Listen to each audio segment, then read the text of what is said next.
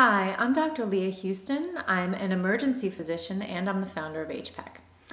So I want to share our vision for the future of healthcare.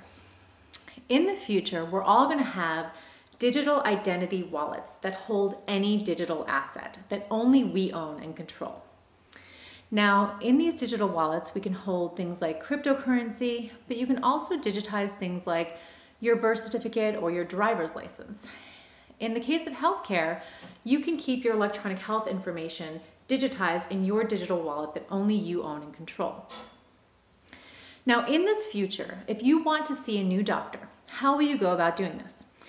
Will you have to go first through an insurance company, give them all of your information, and then be able to connect with your doctor, or through a hospital in the same way?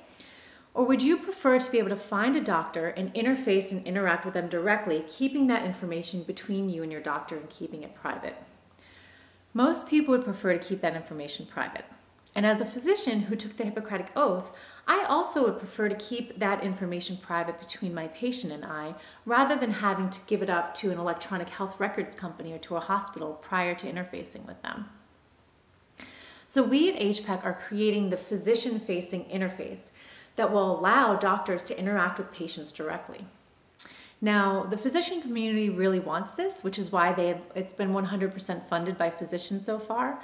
And part of the reason is not only so we can keep the doctor-patient relationship private, it's also because it solves a pain point of credentialing, because we can keep our verifiable credentials as our digital assets in our wallet.